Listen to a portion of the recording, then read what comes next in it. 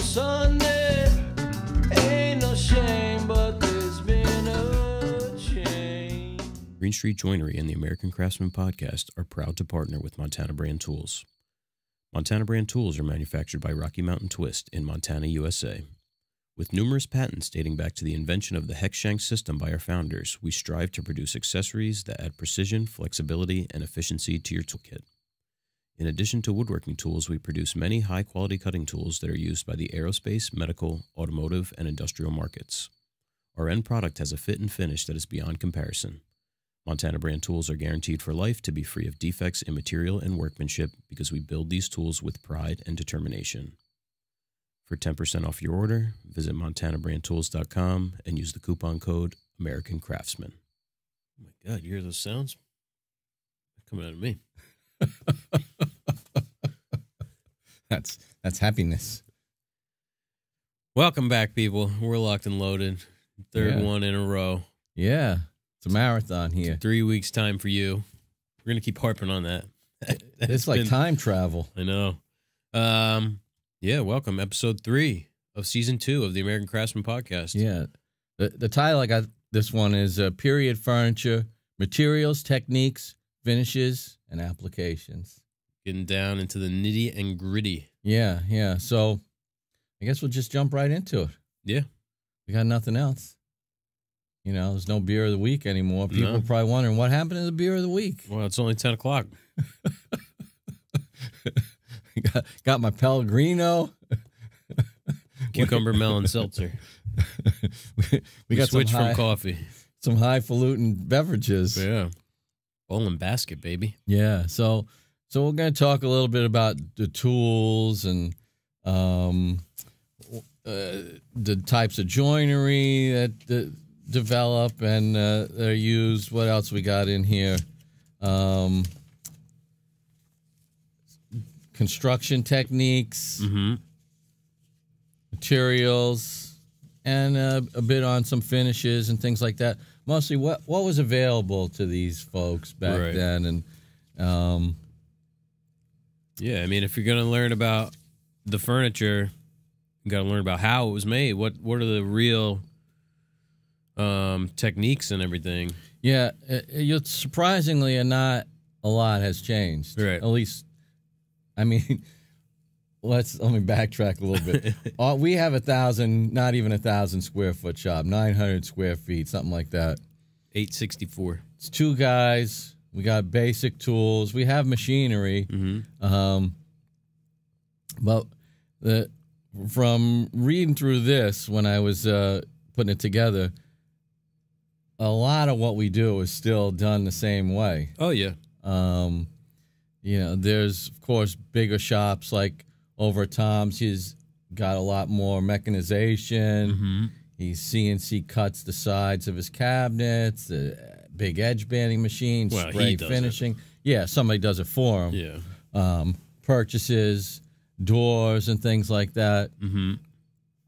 So obviously, you know, those techniques are different. But for us, it's shockingly similar. Yeah. I got just a little preface here. Ever since we started to build structures and objects out of multiple pieces of wood, we've had to innovate and find ways to join these pieces of wood. Some of those things, you know, they go back as far as like the Egyptians and things like that. And we'll talk more about it. And skilled carpenters were always needed to do this stuff. It's all done by hand still at this point in time. And not necessarily with the aid of nails, glues, even, you know, high glue's been around forever, but, and we've talked about this, just, you know, ourselves with more machinery, with more, you know, outside, aid, the skill level necessarily decreases. Yeah. Even as something as simple as, let's say, an edge banding machine where you just take a piece of flat, you know, sheet stock and run it through the machine. The machine does all the work.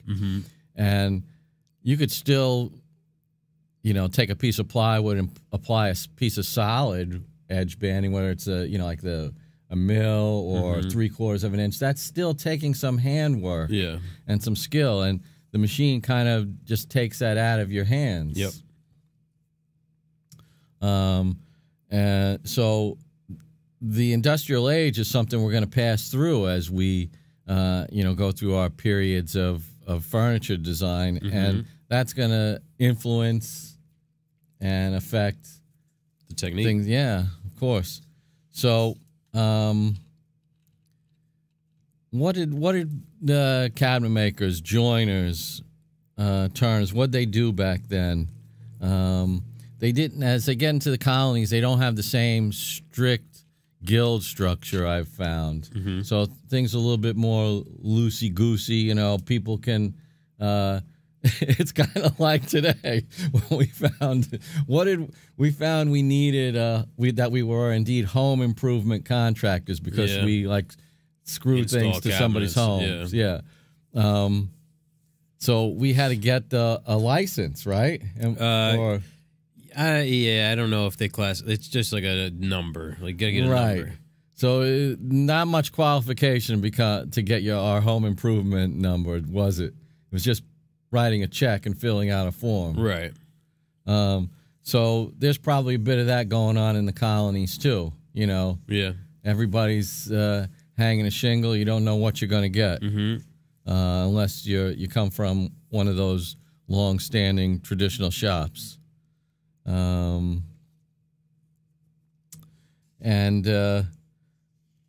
there were a couple of classifications of guys, and mostly the joiners, as opposed to what were becoming cabinet makers, they worked on architectural things like sashes, doors, moldings, and therefore, and that was a terrible segue.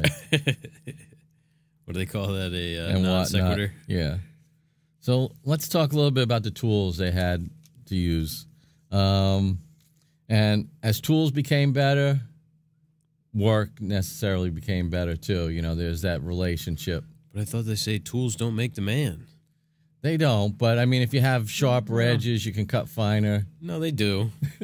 I think that's a misnomer. Okay. I always used to tell my wife you can't paint without brushes. Yeah, I mean, no, the tools do play a part in making the man. Yeah. So it's mostly in the detail, and that's the finer elements as those things improve. Yeah. And unless you brought tools or imported them from England, tools were handmade still. Oh, yeah. And so, if I needed a chisel, where was I going to get a chisel? Yeah. Importing was going to be more expensive. Go down to the Woodcraft.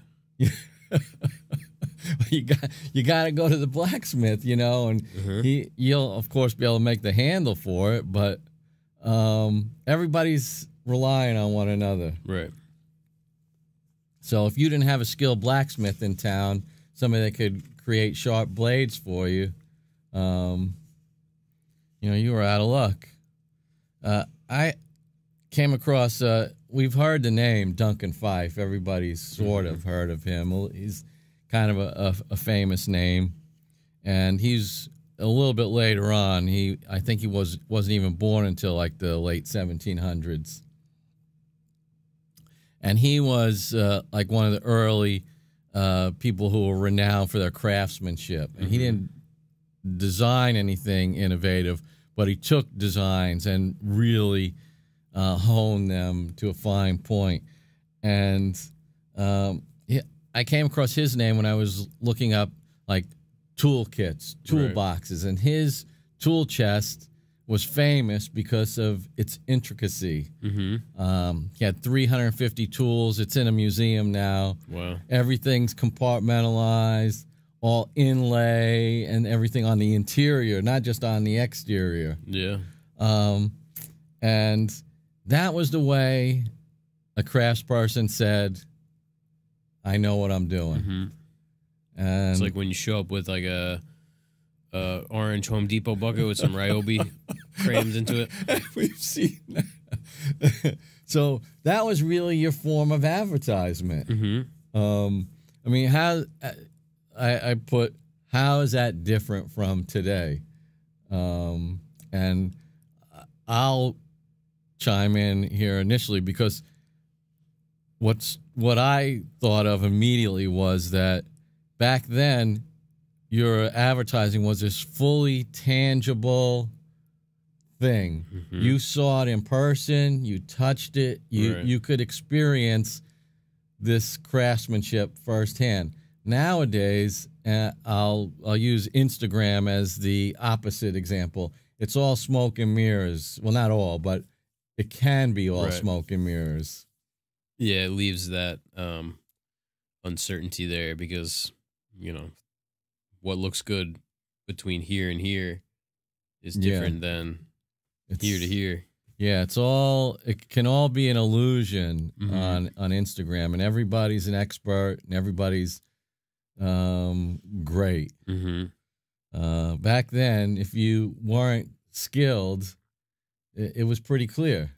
Yeah, and, you know, it goes back to what we talked about in the previous episodes. Like, if I was buying something from you back then, well, my sister had something from you, my brother, my father. You were the guy in the town who made all the stuff.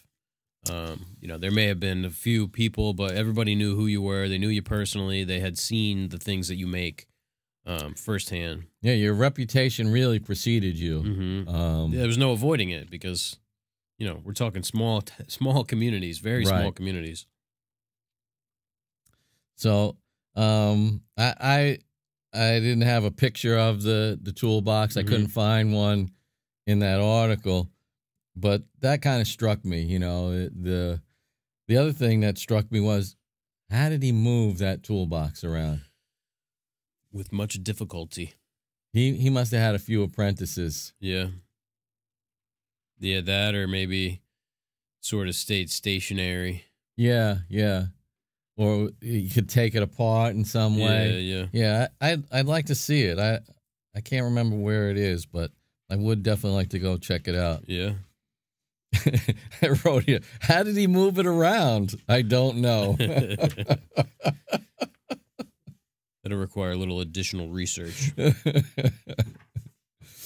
So let's get into some of the tools and think about how they're different and similar. Yeah. We mentioned this earlier, the story stick. That's the big measuring device. It was, nowadays we have the tape measure and we can't even get into all the various woodpeckers and all that other stuff for drawing lines and marking 16ths. But back then it was like, okay, it's going to be this big between this mark and this mark. And let me take it back to my shop, and I'll build the case between this mark and this mark. Yeah, I mean, I think the numbers are really just arbitrary. Yeah. So even now, I mean, we could work the way we work. We could work in the shop with no tape measure. We could work with a story stick, but we just use, you know, numbers as placeholders instead of these marks. I don't use a traditional story stick, but like when I'm doing a bunch of doors, I love to cut a piece of scrap wood that's the size of the door I want to make, and then set my tools to cut to that size. Yep. We all know that once you start adding numbers, subtract the numbers, a mistake can happen. You know, you can lose an inch here or there. See, the stick confuses me. I'm a numbers guy. I love the story stick. Yeah. You know, my own version of it. And so, I mean, that's somewhat similar. The thing for creating holes, for boring holes, that just blows my mind, you know, thinking about doing that all by hand. They had the gimlet, which is like one of those little, it almost looks like a corkscrew kind of handle, and it's like a little tiny thing. It would be, you know what I imagine they would do it for, like, you know how we pre-drill? That's what it looked like. It would create a hole something like that size. Okay. And it almost probably looked, for nails. Yeah, probably. Almost looked like it had that kind of helix Yeah. cut in it. Augers, bit stocks. Man, those guys must have had some forearms. Ooh. The fro. Did you ever hear of a fro? Yeah. Yep. It's like a knife edge on a handle, basically, like a 90 degrees to one another. Yeah, for splitting wood along the grain. Yeah, you beat it in with usually with another chunk of wood. Yeah. And then split your pieces. Right. All kinds of saws that folks had. Mm-hmm. They used squares. They had squares. Don't forget the mallet. Yeah. Was there a mallet challenge? Yeah. That's what I want to know. Doubtful. They had, red aluminum squares. Harbor Freight clamps. Yeah, those wooden clamps really looked a lot like. Oh, yeah. I mean, except they had a wood screw in there. Yep. That's amazing. Mm-hmm. I was watching a Thomas Moser video yesterday, and they're using wooden clamps. Yeah. In a factory, for lack of a better term. Basically, yeah. Files. They were taking and shaping wood by hand. So files, rasps, the flathead screwdriver. Yeah. I was looking at some drawings of like the old screws, how to like tell them apart. Oh, yeah. And like the old ones didn't have any kind of taper to them. Mm-hmm. So they must have really, imagine driving one of those in by hand. Holy cow. All the stuff to, cut by hand, chisels, shaves, a scorp. Yeah. That's a great word, isn't it? Yeah, I want a scorp. Yeah.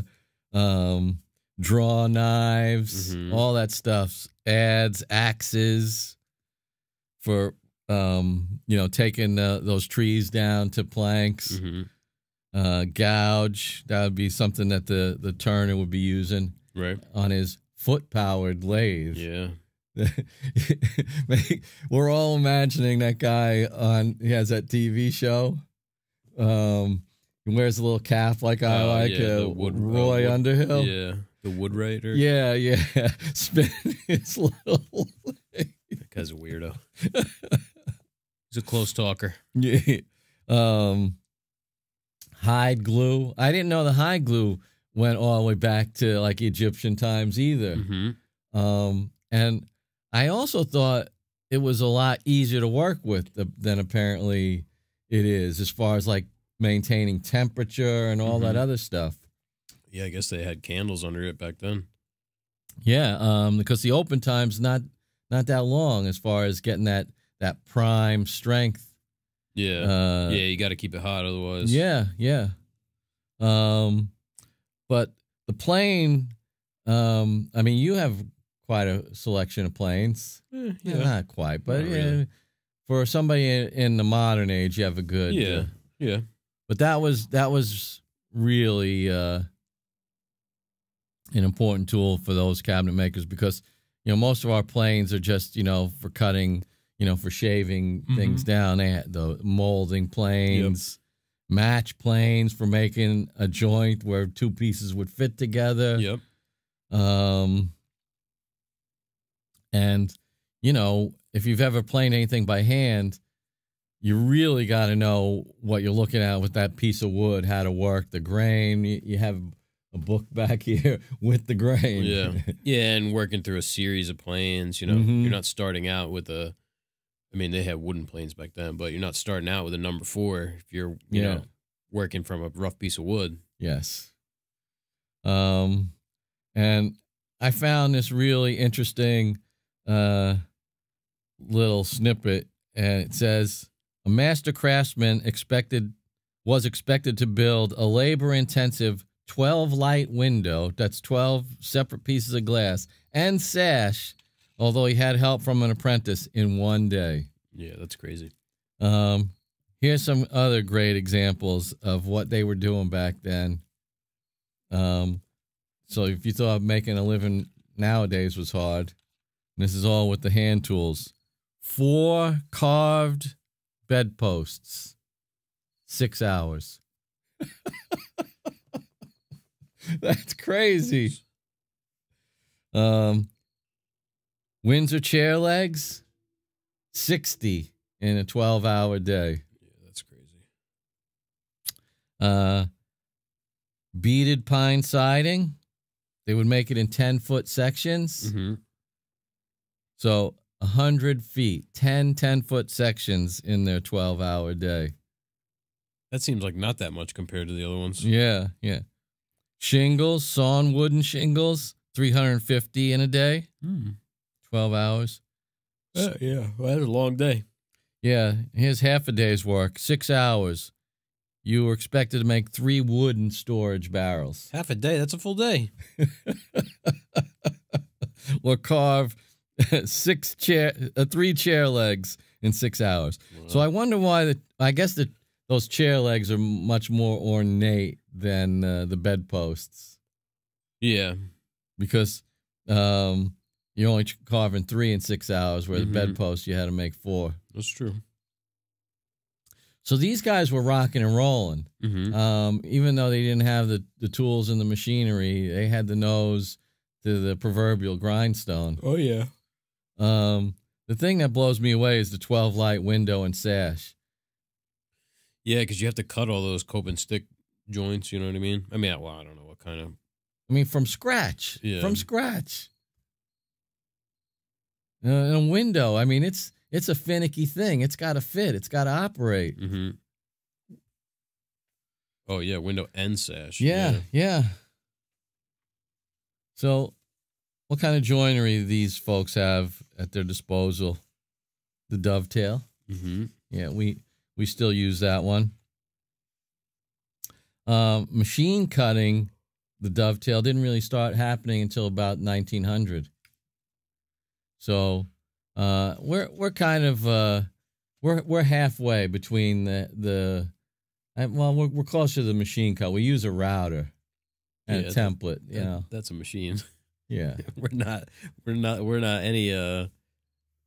But I mean, we don't have a machine that clamps. We don't clamp our boards into machine, and it just does it for us. Oh well, yeah. No. Either they didn't have that in the Edwardian times, though. Either. You sure?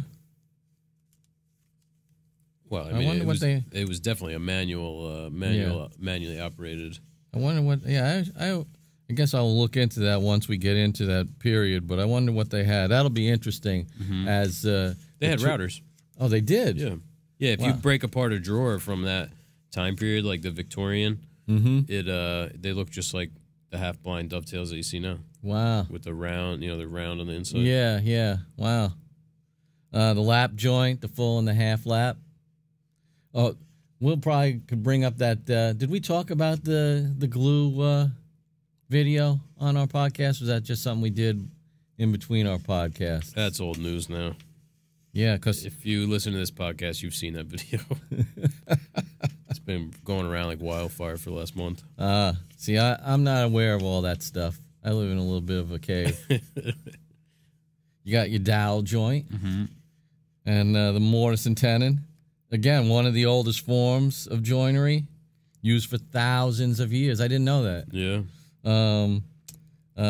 Let's see. What else can I say about it? I guess because it's been used in everything from bridges to houses, ships. So obviously it's going to work for furniture. A lot of variations of it. And they did have some crude nails back then, pegs, wedges, could have been forced into the tenons, things like that. A lot of times that's how they kept those joints tight. Drawer construction. Till the mid-17th century, drawer sides were normally nailed into rebates or rabbets cut in the ends of the drawer fronts. Not unlike the factory shops nowadays. Yeah. All that's missing is the number 0 biscuit. Yeah, if you're lucky. All that prevented such a drawer front from being torn from the drawer when the handles were pulled were 2 to 6 wrought iron nails. Yeah, those hold pretty good. Yeah. Dovetails come in about mid-1600s, which is really the time period we're talking about. So they replaced the lap nailed joint around 1660, and they're a big hit. And everybody's hand cutting them, obviously. If you've ever seen a dovetailed box, drawer box, or box of any kind, you could see how the mechanical fit works perfectly for a drawer. You know, Right. you can't pull it apart in that direction. Yeah, like you don't. If you put the tails on the front piece, you're doing it wrong. Yeah, that's right. Right. It just takes a little inspection to realize what the side is and what the Right. front and the back is. And it's a self-squaring joint, too, if it's done well. Right. So it's perfect for a drawer box. I mean, Oh, yeah. it's the perfect joint. Yeah. All right. So, excuse me for taking a little drink. Early on, through dovetails were most common. Mm-hmm. And that's kind of where we're at because we use an applied drawer front most of the time. And that's what they were doing. Only they were putting like a thin veneer over instead of like a full-on drawer face. Yep. And then what would happen is it would the ends of the dovetails would start telegraphing through the veneer, if with the expansion and contraction. Right. And they thought, well, we got to come up with a better way. That's when they went to the half blind, and they called it the lap dovetail. I never heard that name used for it, but it's basically, a combination of the lap joint and the dovetail. Yeah, I wonder why, there's been this move. I mean, every drawer box you see is a half blind dovetail. I want to know why that changed, or why now do we use that when everyone uses an applied front? Drawer, right? Yeah, every drawer gets a door. Gets a drawer face. Right. That's the thing we should express here, that the drawer face was the front of the drawer box. Right. Yeah. Which that's when you see fine furniture with a half blind, and you open the drawer. You know what I'm saying? Like you could see a drawer face. You open it, and it's a walnut drawer face. The front of the drawer is walnut, and the sides are maple, and it's a half blind because the front of the drawer is acting as a drawer face.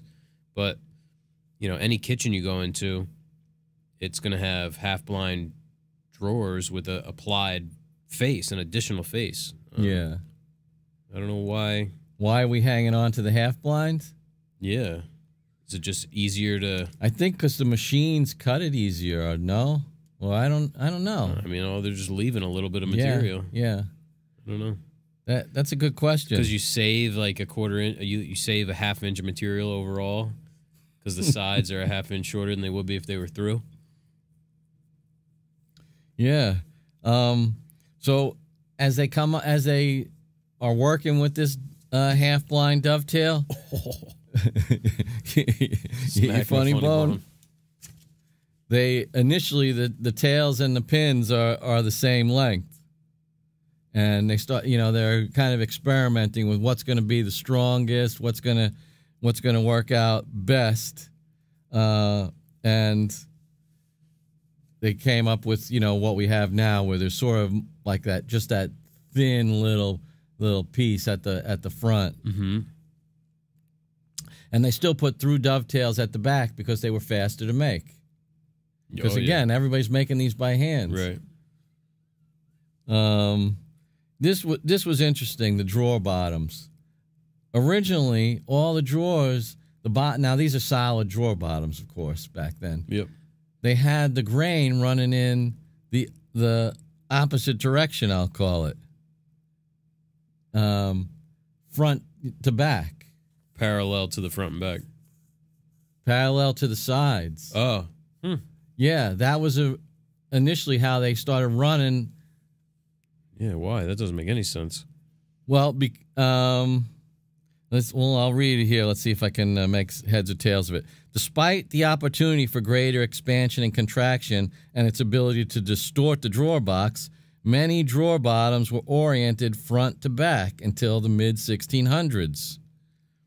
The drawer fit was left intentionally loose, So it allowed for this movement. It didn't cause any problems.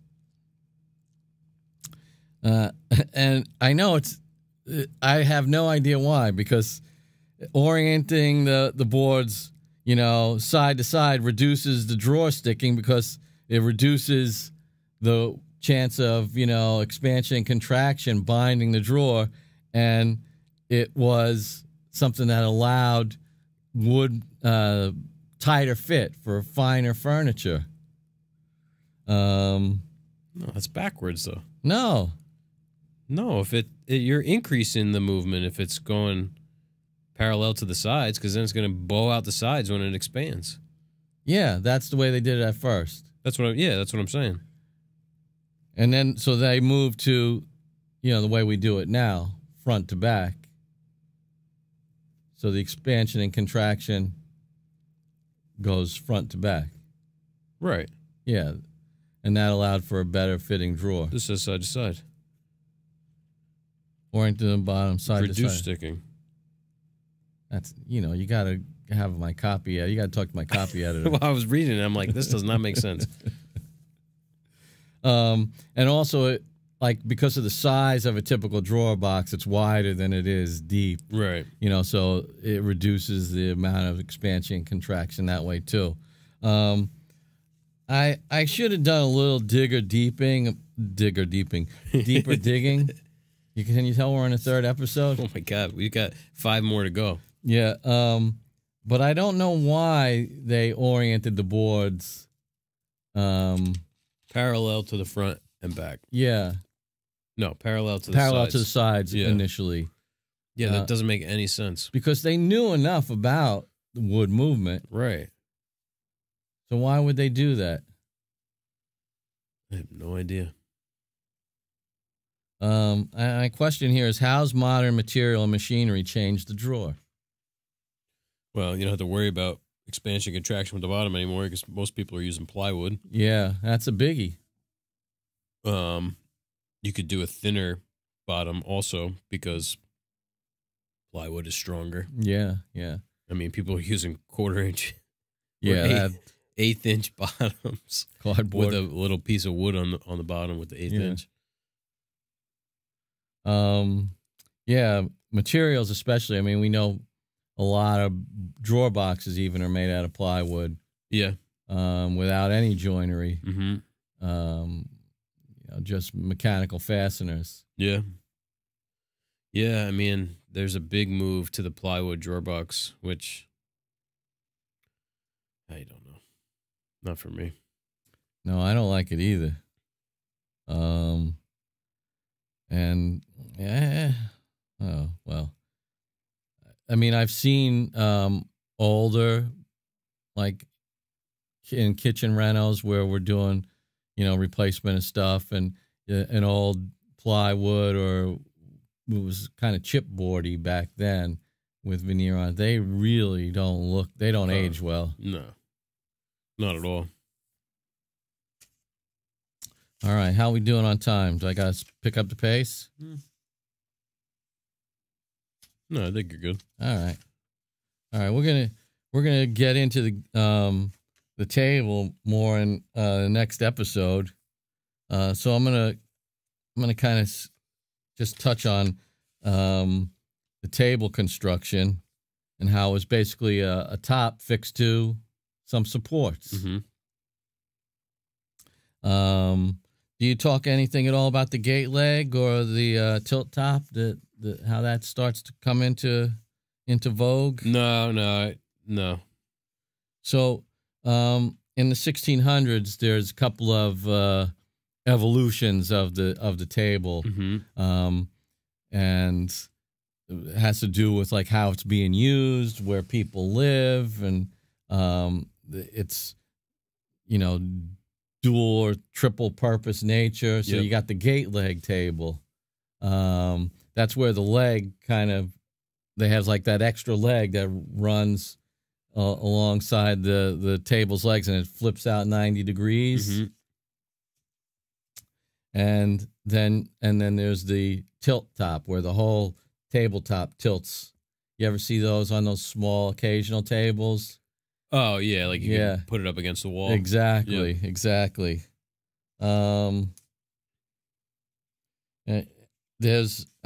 were talking about this yesterday, the Pembroke table, which is really something that happens a little bit later than early American, but that's when they start doing like the drop leaves, and the gate leg was partly necessary because the leaves were so heavy, right?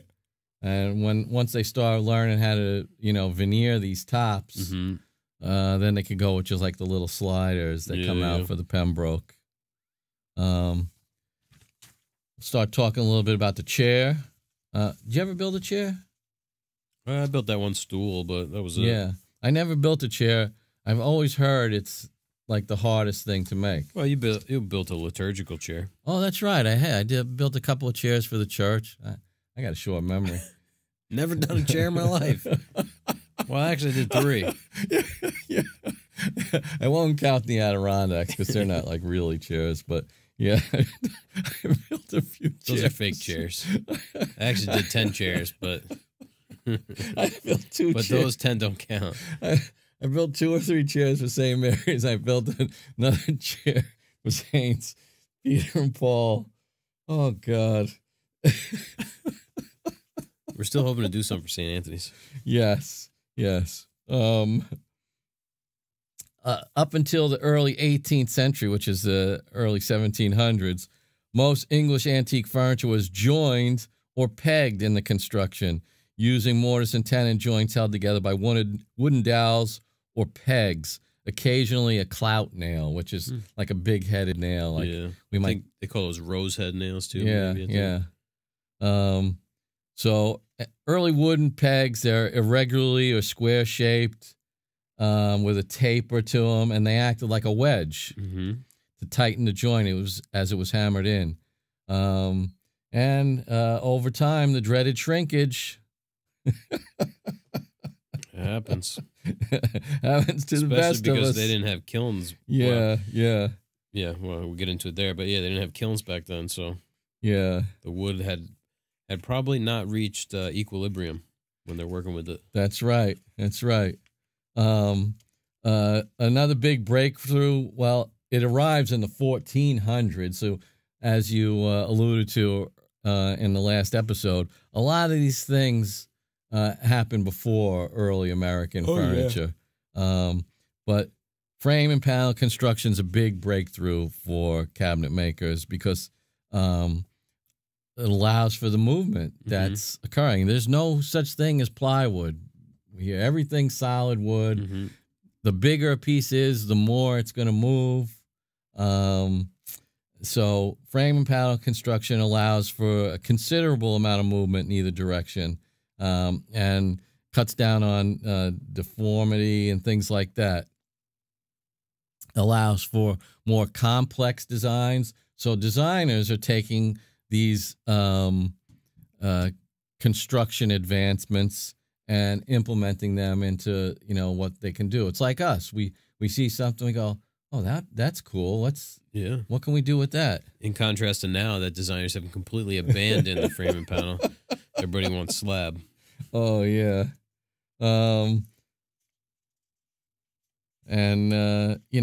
Elements not suitable for frame and panel construction, such as a tabletop, how to do that with buttons and all these other things. Again, you gotta account for that wood movement. Materials. It's the one thing there was a huge edge on here in the colonies. Trees everywhere. Yeah. Untouched. Yeah. Oak, cherry, maple, walnut, alder, ash, elm, poplar, pine, pear, like all the fruit woods, chestnut, fir, beech, hickory, holly, sycamore. And off camera, we were talking about the size of some of these trees. Yeah. Like I wrote down, sycamores were like 10 feet diameter. Elms, 11-foot diameter trees. So a lot of trees here that we wouldn't necessarily think of as being suitable, but yeah, sycamore moves a lot. Yeah. and everything's old growth. So even stuff like pine, it's still soft, but it's not like what we have today. Yeah, no, it's not. Yeah, that old growth stuff is much. Yeah, and so wood is plentiful. Of course, you got to cut it down and all that stuff. Mahogany starts to become fashionable in the Boston area, but really not until the 1730s. So this leads me, I finally got a little continuity here. This leads me to the next thing, which is drying lumber. Yeah. Kiln drying doesn't arrive until the 1800s. I did a little bit of research on that. And so everything is dry stacked. You got to have some forethought in what you're doing. Right. We never really dry stacked anything, did we? Oh, no, it's not suitable for today. Yeah. It's just not. It's,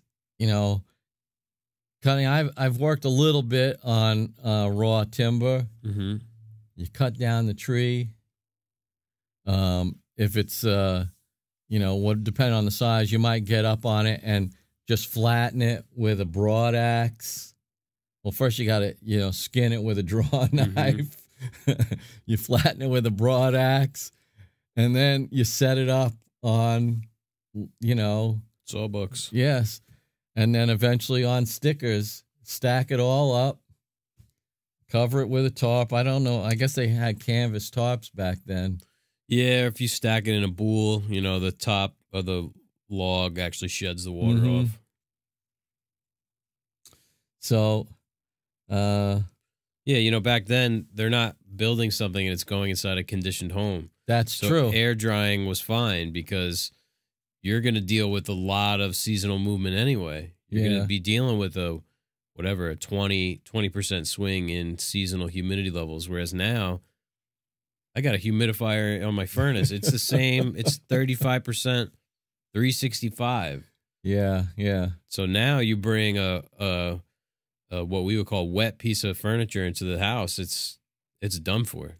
Yeah, it's a really good point to make because we have a conditioned shop, which really every shop should be conditioned. Right. I mean, if they're making hardwood furniture as we do, because these are going into conditioned environments. Yeah. And you can have such a swing from an unconditioned to a conditioned home. Like the humidity level in homes is very low, where, the swing could be too much for even frame and panel, where you could have issues, Oh, yeah. When I would do something that had a lot of tight-fitting drawers on it, I would always do it really, really tight. I mean, that's why, especially when I started working at Tom's, everybody was giving me such a hard time because I was fitting everything so tight. Yeah. Because I didn't always have a conditioned shop. And then I'd move my piece into somebody's home, and it's going to shrink down. Yeah, you got to take the seasons into account, too, because if you do it in the wintertime in an unconditioned shop and it's tight, well, then in the summertime, you're not going to be able to open the drawers. Right. So that was something I had to learn as I went along. I was pretty lucky with it because, I guess I'm just going to say I was lucky enough to guesstimate a lot of the right amounts. But there were several jobs where I had to go back 2 and 3 times to adjust the fit of a bunch of doors and drawers. And I took it as part of the job because I knew I was going to have to do that anyway. So kiln drying arrives in the 1800s, and you could imagine the advantages, as far as speed and all this other stuff that, the cabinet maker. And he could, of course, control the amount of moisture in the wood. It became a lot more predictable for them. Yeah, and there's a certain amount of setting lignin in the wood when it gets heated up like that. That does make the wood more stable. Even if you could air dry the wood to the same level as kiln dried, which you really can't, it's going to be more stable when it's kiln dried because it's almost like it's cooked. Yes. Yeah, it is. It is, yeah. And we got the finishes. What finishes were available? Everything's applied by hand at this point in time. Everything's coming from nature for the most part. I had to look up turpentine to like get a little bit of a history on. Yeah. I didn't know that it came from a pine tree. So the stuff we're using today, especially the stuff we use, it comes from this. We're standing on those shoulders. Especially back then, these, for the most part, were hundreds of years in the making, these finishes. Lacquer and shellac were made from, natural things, bugs and the things were colored with earth pigments. One thing I noted on the finishes section here, like if you were cutting a back for something or if the interior, the saw marks were left on for the most part. People were not going through and smoothing everything off. No. And even the finished surfaces, was hand planed. Everything was smooth, but, there might be some irregularities. Everything's applied and done by hand. There's no 20-inch planer to send your board through. Yeah, I mean, it was common on stuff that was unseen to just have scrub plane marks, basically. So you'd have that scalloped sort of effect where you just cleaned it with a scrub plane and, you never flattened it. Just like our shop, the most common finishes were linseed oil and tung oil. They both have long lineages. Tung oil going back to ancient China, and they use it for waterproofing items. Yeah, which is kind of what we've done in a limited amount, like with your cutting board, and, utensils and things like that. But they take a long time to cure. Oh yeah. Like straight tung oil is like a 30-day kind of deal. Right. You got wax, of course, beeswax. It's everywhere. And this is going to play a part because importing anything was expensive, just like it is today. It's more expensive, so they're going to try and use what's on hand. Man, they had bee suits back then, I hope. How are they getting this beeswax? Some poor bastard's got to get that stuff. That's a job for the apprentice. Yeah, man. Oh, man. Hey, son, go take out that beehive. Yeah. And a lot of elbow grease went into these wax finishes because they polished them. They really polished them. And they would use turpentine to thin it a little bit and make it easier, to put on. Yeah, I guess it's like our carnauba wax, carnauba wax. It has like mineral spirits in it to make it easier to work. They did have shellac, and shellac's been used for 1,000 years or more. It's not waterproof, and that comes from the lac bug. We all kind of know that. And at this point in time, it's not really commonly used because it just costs too much to import. We haven't gotten to the 1800s. Where like the French polish, a building that finish comes in and varnish and all that stuff. And for the painted pieces, they have milk paint. Yep. I looked up a recipe. Apparently, this dates back to ancient Egypt as well. Wow. So it's a combination of a milk protein, quicklime, and earth pigments. We could all go out and make our own milk paint. The recipe I found is calling for 1 gallon skim milk, 2 cups distilled white vinegar at room temperature, 3/4 cups of hydrated lime, and 3/4 cups of water. I guess that'll get you white paint, and maybe not even really white. Yeah, milky white, because pigments, are the next thing. Yeah, lime is probably pretty white too. Yeah. I also found that they used a linseed oil paint, which is basically a similar thing, except they're substituting the linseed oil. And I didn't know anything about this. So linseed oil combined with an array of other materials like iron, copper, berries, fruits to create different colors and types of paint. They thinned it. Yes, lead. That's white paint for you. They thinned it with turpentine or citrus solvent, which is what we're using. Interesting. Yeah, now it's titanium is in the white paint. Ah, that's why it's like Titian white and all that stuff. And yeah, if you ever watch Bob Ross, you know titanium white. yeah, wow.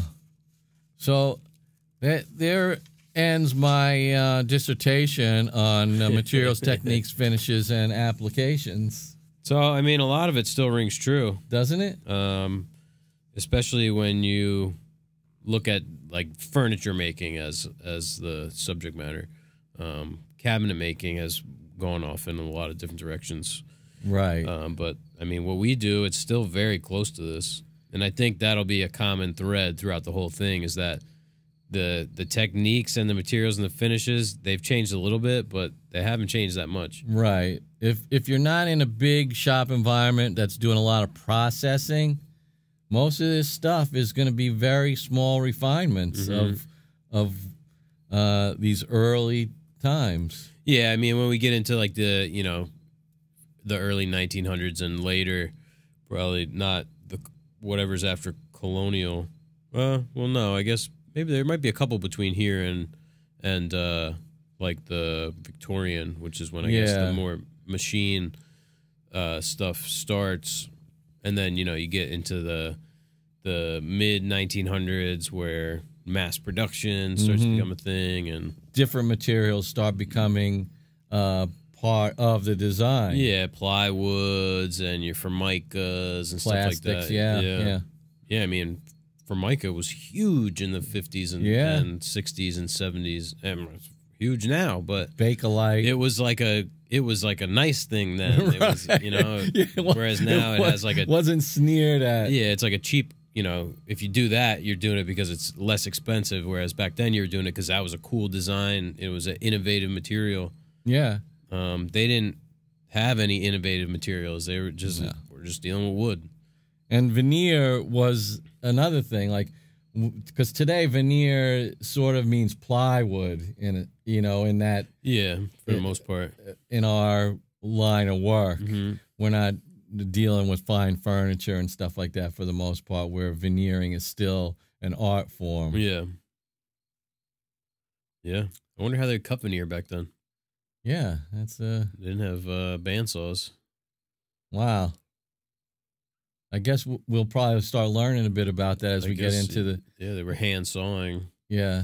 With a big, carcass saw. Yeah, my 16th inch.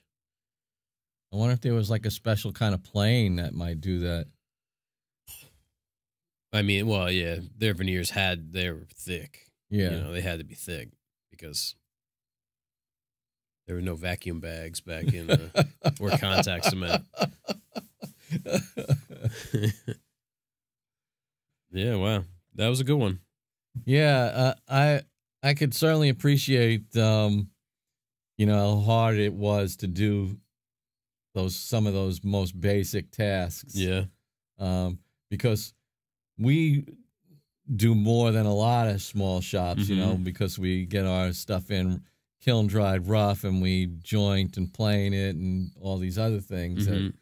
But the processes were so deep back then, and your knowledge base, there was no room for error. Yeah. Here, we can really lean on materials like a plywood drawer bottom. Just think about how much easier it is just doing that. Yeah, then gluing up a panel. A plywood case back. Yeah. Like all the stuff we still use plywood for. Even when we made a big piece of furniture out of cherries, completely out of cherry, still had a plywood back. Yeah. Yeah, I mean, they probably had frame and panel backs, or they had shiplap backs, tongue and groove, you know, think of all the extra work.